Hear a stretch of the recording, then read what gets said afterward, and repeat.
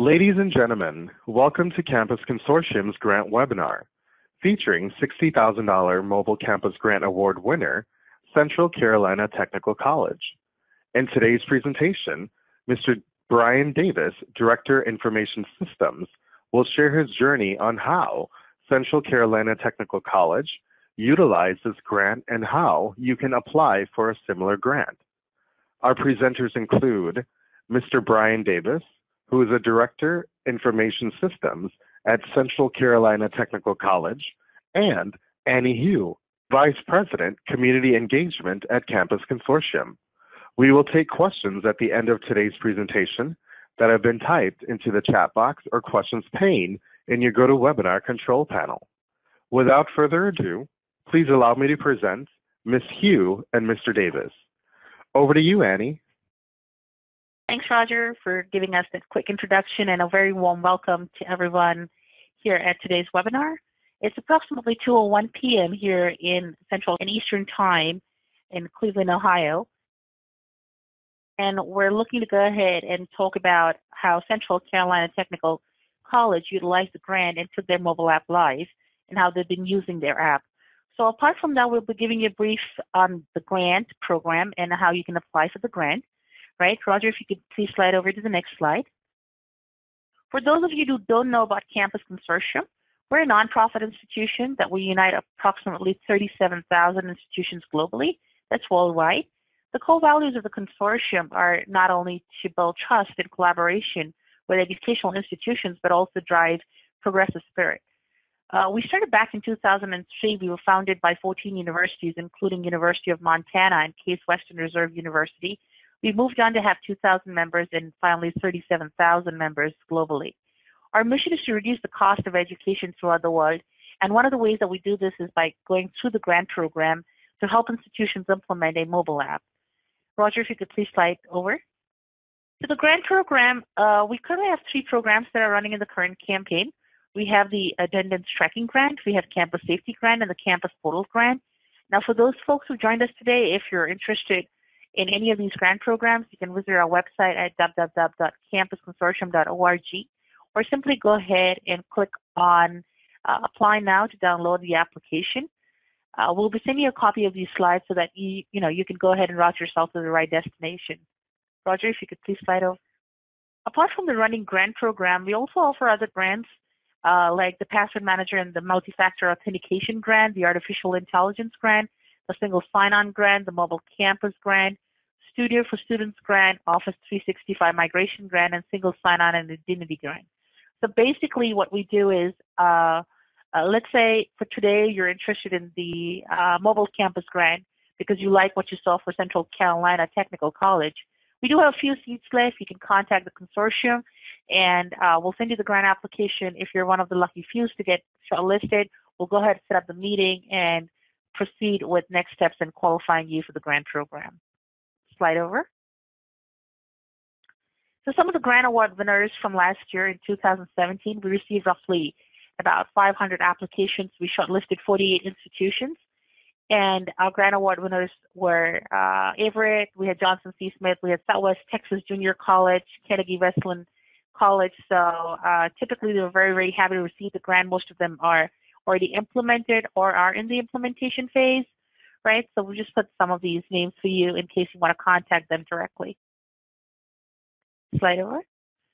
The next few sets for institutions who came roughly 3 months ago. One of them is already live. That's Dakota Wesleyan University. They took a campus safety app. They're very, very happy with it. It's just helping them keep their campus safer. We had Geneva College that recently came on. We had Shenandoah. We've got Roanoke, Chowan Community College. So most of them are already here with the campus and supporting our mission. Slide over.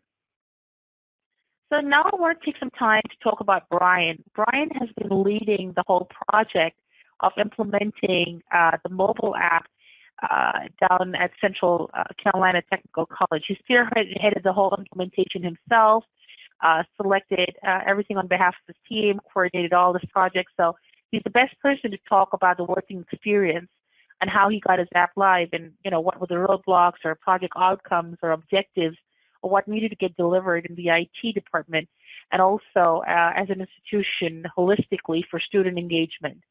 So Brian is the Director of Information and Learning Technologies. He's the director there. And basically, he's got 25 years of experience. He manages these information technology departments and projects across diverse industries. Brian is going to showcase a little bit about the mobile app as well, so you'll get a quick peek at the mobile app. He's also going to talk about his experience of how you went ahead with the grant program. Brian, I just want to do a quick audio test to make sure you can hear me and that I have you on the other line. Okay, I can hear you just fine. Great. Brian, over to you from here. Okay. Good afternoon, everyone. Thank you for joining us today. I want to talk a little bit about our college and kind of the space that we fit in. We are a 2-year public institution founded in 1962, part of a 16-college system across the state of South Carolina. We're strategically spread out to serve 3 to 4 county areas, mostly for workforce development, getting students in. We also have a number of matriculation programs for associate degrees, both in AA and AS as well, and some arrangements with our 4-year institutions that are here in the state. The niche that we were trying to fill here a bit with this mobile application was fitting this mobile app into our delivery platform. We've had a portal for some time. Our students access that, but not everyone is always in front of a computer. Our newer students that are here now, our younger folks, they are certainly used to using handheld devices, and that's the niche that we wanted to fit into. We wanted to provide access to all of the available information that we normally would provide via the portal, in the palm of their hands. So to that end, we started looking into how we were going to accomplish that. We're probably what we would consider to be a medium-sized institution in our group, about a 3,700 enrollment, about 8,500 students total annually through both our fall, spring, and summer semesters. Here on this slide, you can see pretty much the layout of our technology background. We are an Elution Banner ERP customer here. Have been on that since 2004. We use Desire to Learn, or D2L, for our LMS solution. Some of our colleges also use Blackboard. Our email currently is Gmail. We are transitioning to Office 365 probably within the next year. And the portal piece that we've always used has been Luminous. We recently upgraded from 4 to 5, and that's been very, very successful for us. The SSO portion of it, which was very important to us with this mobile app as well, was the BEIS or CAS solution that we have. And so we wanted to make sure all of that was in place. As you can see on this slide as well, we have a variety of programs for online programming, cooperative agreements with other colleges, and of course the universities that we work with as well. We do degree programs, diplomas, certificates, and we have some non-credit continuing education activities. So we kind of cover the full gambit. The college is actually spread across 4 counties. So we serve Sumter, Lee, Kershaw, and Clarendon counties. We have about 10 different facilities that we connect to, and my department's responsible for all the infrastructure planning, all the AV classroom technology planning, and then we run our own data center and support all of our own applications as well. So it's a busy day for us most days. Next slide. So this is a quick excerpt of what our project objective was. We were trying to deploy that mobile application. We wanted something that served our students, our faculty, staff, and had one single seamless interface. The other objective we had as well is we have a number of outreach recruitment activities, dual enrollment programs with area high schools. So we wanted to get our recruiters out and give them a way to go ahead and get students to download the app, even if they weren't currently a CCTC or a Central Carolina student, and start accessing some of our public information about our degree programs, give them access to our faculty and staff directory so they could reach out to individuals. And I'll be demoing that just a little bit later. Next slide. So these were the problem statements or challenges that we had. These were the requirements that we had for a mobile application that really went into our planning. We wanted to make sure it was CCTC branded. We had access to the Elution application. We've owned it for some time, never deployed it because it was just not something that we were comfortable with. We wanted something that would represent Central Carolina in the Apple and Android stores. We wanted something native, but we didn't want it limited to just those devices. We wanted to make sure it was available free so that anyone could download it. We wanted to make sure we could brand it, put our logos on it, put our colors in place, let our PR department kind of drive that. And then we wanted to make sure that it was, of course, confidential and that it met our FERPA requirements. Next slide. Probably the top point there was most important for us. We wanted to make sure that it would seamlessly integrate with our SSO solution. We didn't want students to have to remember anything other than their portal user ID and password that they were assigned when they enroll here at the college. Presently, we're using an LDAP solution for that. We'll be probably moving to Active Directory federated services here soon. Wanted to make sure it was future-proof and that we would be able to grow in that direction. We wanted to make sure it was applet-based. This was important for us. We didn't want to have a problem with our app and have to take the entire application offline. So we wanted to be able to surgically go in and say, okay, this one thing's not working for us, so we want to enhance this. We'll take this one feature out for now, but leave everything else in place. So that was an important feature set for us as well. And then, of course, making sure that it integrated with Banner, Luminous, D2L, DegreeWorks, Gmail, Blackboard Connect as well. As we go forward, we're looking at that. Blackboard is, of course, our emergency notification system, and wanted to put that in everyone's hands. So we have some future paths we're heading down with that. Next slide. We wanted a library of applets available to us. One of the things that we like about this platform very much is that, first off, the Banner applications for us came preloaded.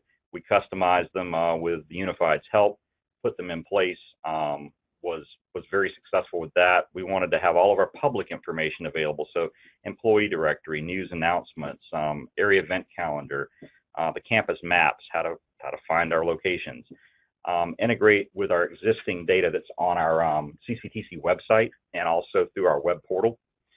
We wanted certainly to have analytics. We wanted to make sure we knew what people were using, what they weren't using, how we were going to go about essentially keeping up with the usage on the system and whether it was actually a good value for the campus or not. That information is reported fairly regularly to our VPs and to our president. And then, of course, we wanted all of our social media integration. Our PR department here at the college runs those for us. So we have everything from Facebook, Twitter, YouTube, Instagram. It's fairly comprehensive, and they manage all of that and all of the news releases and so forth that we go through. And we wanted that to be concurrent with the mobile app, so when they push something out, it was also available right in someone's palm as well. Next slide. So this is how we went about doing this. We applied to Campus Consortium. They connected us with their technology partner, Unified, and Unified worked with us with their project managers and their development team very closely to develop this over about an 8 to 10 month time frame. Tested it for a couple of months, and then we released it. So it took us about a year to get there. We have an internal review group that we built here at the campus, and they are not only maintain our portal and provide content direction for the portal, but we've also looped the mobile app in with them as well.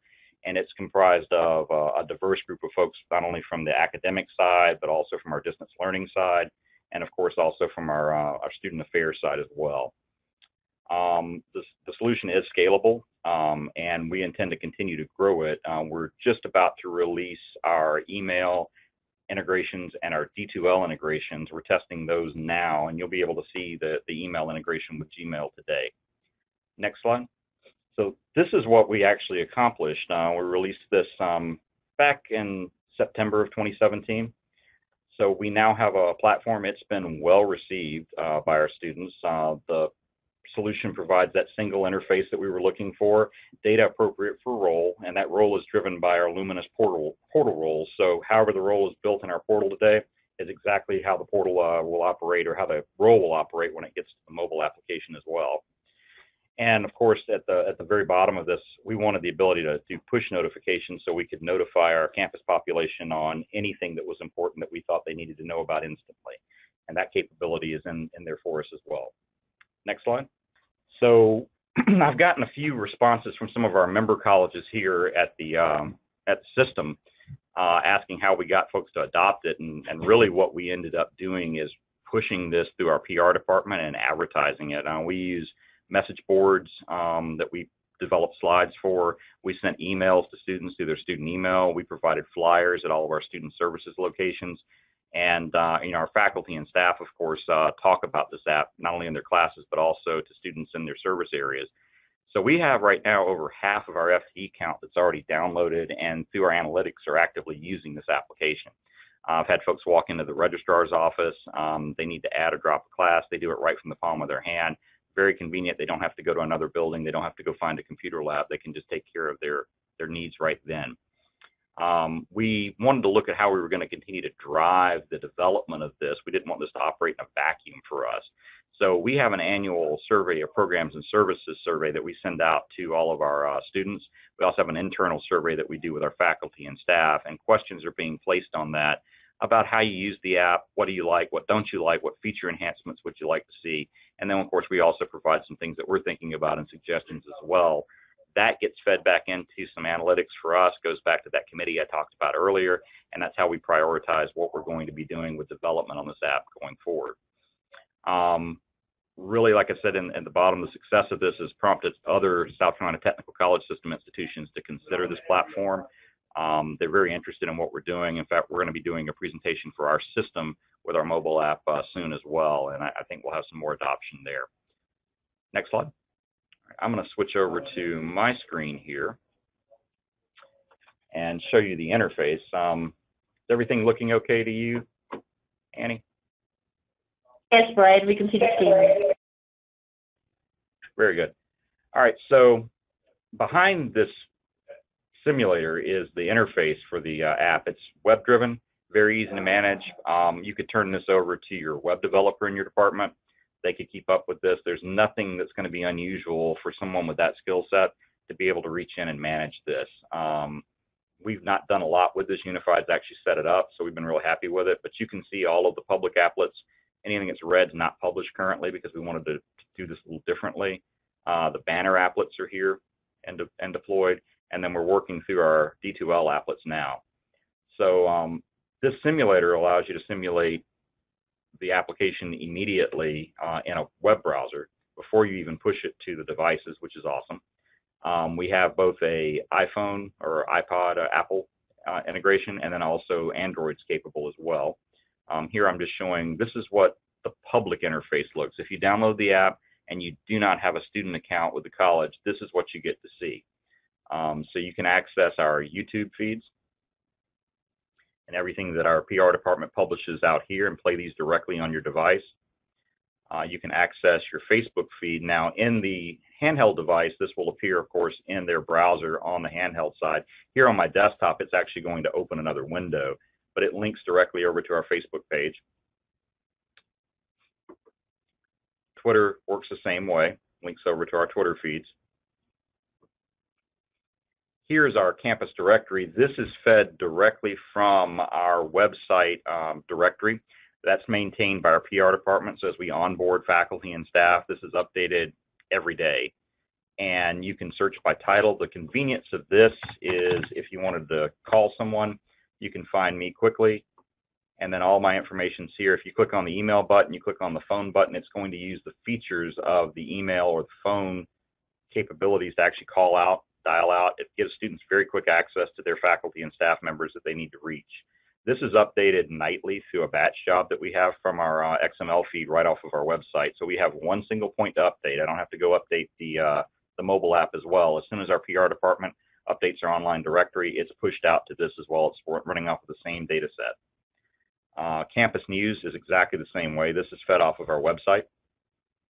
So as news feeds are being updated, this information gets updated automatically. Photos, anything else that they publish through our website come through here. And it's refreshed instantly from that source. Scroll back up here. Events, this feeds directly off of the college's events calendar that's actually in our Luminous portal. So as new events are added, once again, we have one data source, and the same information is represented here for students to be able to keep up with what's going on the campus at any given point in time. Campus maps, this is the part I talked about earlier. This shows our service area. It shows all of our campus locations across those 4 counties. And this is our main campus buildings that are set up here. And then we have our various remote campus locations that are here as well. We have a couple of locations here at Shaw Air Force Base where we have some base education locations.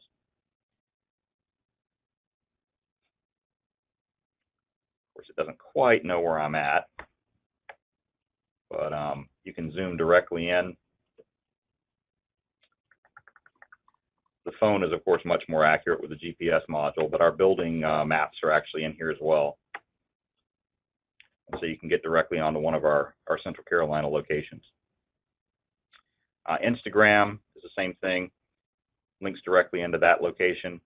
And then if you have a library service module where folks can check out books and so forth, you could link that in. We don't actually use that in our library as an online tool. You come to the library and you can check it out. So here we link directly to our library page instead to provide all the resources about our library service. Now what I wanted to show you is the authentication piece. So once someone actually, this is a test account we use, but once someone actually gets an account on our Luminous portal, so a student enrolls, they're assigned that, they get that information instantly during their advisement appointment. They can then authenticate to the app.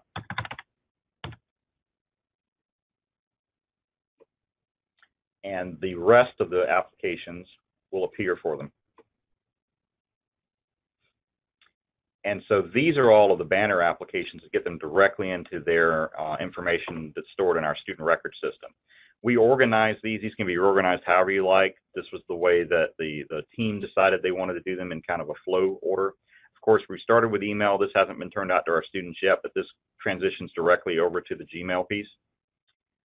Start with the lookup classes. Here you can go and select a term. This is loading directly off of our banner database. You can pick a particular subject class, and then you can see what's available for that term. CRNs are available so they can register quickly. All the information is available, the number of seats, the days that it meets, and all the information a student's going to need in order to decide whether that class is right for them or not. And this is just a research tool. Once you're past that point, then we work into a add drop classes. Now we have a registration agreement requirement. This was not something that was native in this app. Unified helped us add this in, but it's one of the requirements that we have here in South Carolina. So we link off to all of the things that we need to link off to in case students have additional questions. Once they agree to this, it takes them into basically a shopping cart type driven system where they can go in, select once again a subject, and now they can begin to add classes. And here it shows the capacity, it shows how many are remaining, how many are currently occupied, so it lets them know how full these are. To add it, they simply click on one of these shopping cart links. It adds in place. I'm not going to register a student right now because that would cause a problem over in our registrar's office. But this is how they would go through doing this. And then, of course, they can look at their current schedule to decide where their classes need to fit in if they're adding or dropping something in particular. Back up here. I lost my screen for a second. Student schedule. I'm not sure that we have this test student enrolled in anything. Maybe we do. I don't think so. But this displays the full schedule for the students. If we had real student data in here, you would see that. Financial aid is important. Probably don't have any aid year information in here. I doubt, because we haven't done that. You have to have a real Social Security number and a FOSFA. But this works really well. One of the more popular things that our students use, it gets some tracks requirements. We have certain letters they have to sign, certain things that they have to meet before we actually award financial aid. Those get displayed in this pane so they can see what they have left to do. And then once the awards are in place, they'll be populated over in this pane. And you can see the cost of attendance, initial need, and so forth. And then finally an account summary showing them where they are for that particular aid year. Grades are available. I think we may have something posted in here, possibly not. But midterm grades get posted here, and this is the banner data. We also in the D2L will have individual grades during a course as well, which is more important. It gives you a more granular view of where you are on that course. That'll be coming here shortly as soon as we get that released. Student schedule, final grades are here. Here's one that we have in place. This was a FERPA class that was taken, and simply one credit, either succeed or fail. This shows the overall academic transcript.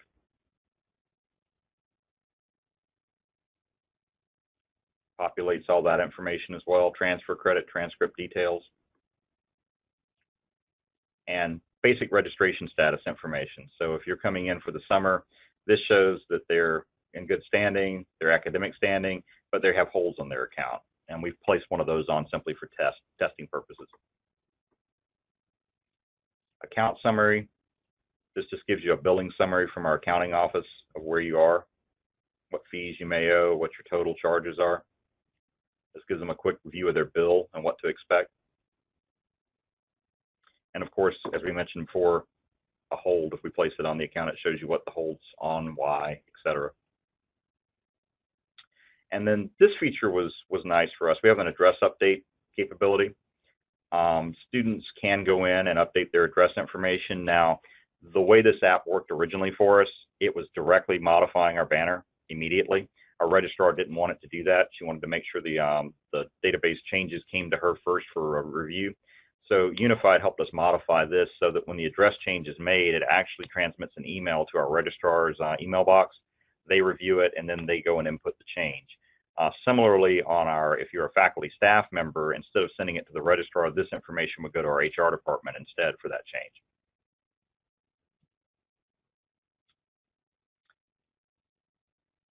A couple of other things that we added in.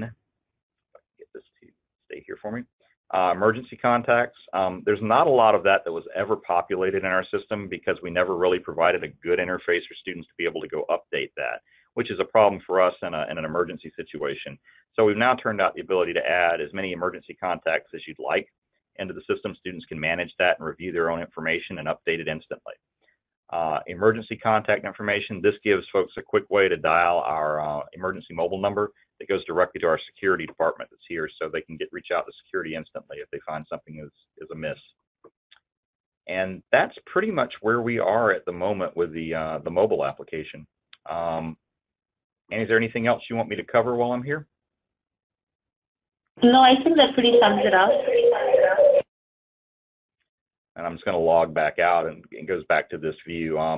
The one thing I'll say before I hand it off is, like I said, it's been very easy to manage. I would like to, we use this screen quite a bit. This is our analytics piece, showing where we are, downloads. It populates in a few moments, gives us the information, shows us our total deployment count, and you get specific information about the individual applications that are used, your top 5, your bottom 5, which can give you some indication as to what you might not need to keep on your app. You can see Instagram is the last thing people use here. Device model information. You get a lot of analytics on how your app's being used, including your actual usage over time. This is all useful when I have to go back to our VP or our president and say, here's what this is doing for us, here's how we're using it, here's what folks are actually getting out of this. All right, Annie, I will turn it back over to you. Thank you, Brian. So I'm just going to quickly go over the questions for today's forum. I just wanted to shout out to the audience. If there's any questions for Brian, please let us know, and we can get that addressed. So, Brian, I have a question from the audience. This is regarding marketing. A lot of institutions generally come in and ask us about marketing and how do you market the app on campus, because it's very nice to go ahead and get it implemented, but how do you go out to students and tell them that they need to use it? Well, our PR department's been critical for that. In fact, we made sure that we added our PR department representatives onto that team of folks that are driving the look and feel and operation of this app. So they helped us design, like I said, we have plasma displays or screens, LCDs that are in every building. So we have advertising going there. It rotates in with a bunch of other advertising we have. It's in our student services area.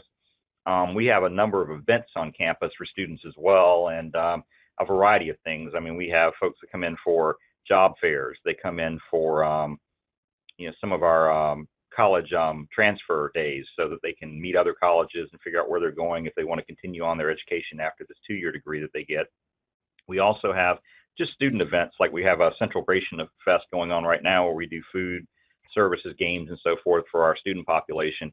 During those events, we set up tables. We made sure we had some of our IT staff and some of our PR staff available, and we helped folks, if they were interested, go ahead and download the app, get it applied. We actually did some door prizes for folks that decided to do that, put their name in a hat, if you will, and we pulled some winners for that. We also printed about 15,000 flyers, half-page flyers, that we made available and put stacks of those up in all of our student service areas. We sent out emails. We pushed it to our Facebook feeds through PR, through our Twitter feeds to make people aware. And like I said, we've gotten really, really good feedback. The only complaint that I've heard really has been, we wish we could get our email, wish we could get our D2L. Those things were already on the roadmap, but we wanted to go ahead and get the app out before we had to spend a bunch of time developing those. So probably by the end of this month, we'll actually turn those two things out. And of course, we'll modify our PR campaign a bit for that. But we have an awesome PR department here that does a great job with that. So I would definitely recommend if you get ready to implement this, don't do this just as an IT thing. Definitely get the rest of your college involved and make sure that you've really got an adoptance across the entire college with it. I think you can bring in your academic staff, get your professors to talk about it in classes. Just provide some push for it in that regard, and we continue to drive that so it doesn't just fall off and people don't continue to hear about it. Thank you, Brian. That's very, very informative. Another question that we have from the audience is that we have a very small IT staff, and we want to know what are the challenges that we may face to do the implementation. How difficult was it for you, and what kind of team members did you need to have preemptive already? Do you need to have a full-time mobile administrator to take on this challenge? No, I don't have one. Eventually, if we get into developing our own applets into this, which the capability is there is a development piece of this, then you would want someone to have some experience with that, someone that's got some web-based experience, someone that's got some programming experience to be able to implement. One of the nice things about this, we talked about the library of applets. Those are available in the interface, and one of the things that colleges are doing is if they develop something, they upload it. You can go download that and then modify it or customize it for your needs at your college and not have to reinvent the wheel. So it helps all of us share resources and not have to do it all on our own. For us, Unified, we set up the scope of what we wanted, which was public applications. We wanted banner integration. We wanted email. We wanted D2L. They have done all of that for us as part of this project, and it's been an absolutely smooth process. Unified has been awesome to work with. Their project managers keep up with us. I have weekly status calls with them. They stay in touch. They have a great ticketing and help desk system, and any issues we've had, they've resolved very, very quickly. Probably been one of the best system integration groups I've ever worked with. Thank you, Brian. I'm just going to take one more question for the day, and the question is that whenever you drive something new or new initiative on campus, when they talk about integration, they don't want any stressors for the mobile app. So were there any stresses that you had to go through in terms of sharing information, documentation, or security protocols for building those connectors with the team? Were they really stressful? Were you okay with it? How much documentation did you need to provide? Are we talking, I just want to clarify, are we talking about internally or are we talking about between the vendor and us when we had to get the integrations done? More on the lines of ERP integration, like if you have a bunch of banner applets, right? So each one of them is a specific module. I'll talk about that. The security model on this, we really do like the way that this is architected. The Unified solution sits in their data center cloud. So this is a cloud-based service, so we have no on-site infrastructure, additional infrastructure needed to support it. We maintain a secure branch office VPN tunnel for encryption between us and that data center. So all of our mobile app users connect to our own instance of that cloud, but they're not using our bandwidth. The only time our bandwidth is used is when they actually make a request for their data. It all flows across that one secure line, comes back into our banner system and uses our self-service banner modules to be able to deliver that information. So it's no different than what they're getting off the portal through their internet service provider today. Of course, we had Unified sign our acceptance agreements, our FERPA agreements, and so forth. So we have all that security in place. As far as implementing it, just the basic things you would do with any other implementation with your ERP. They already have Unified provided us with the data discovery documents that they needed, information they had to have in order to program this app for us. We circled that through our applications group and our systems group, filled those things out, sent them over to them securely, and the implementation, like I said, went very smoothly. It's really was not painful at all. Thank you, Brian, for definitely walking us through that. It was very, very informative. I'm sure most of the questions that came in from the audience were answered towards the mobile app. I have a couple of questions on the grant program, and I think this is for me.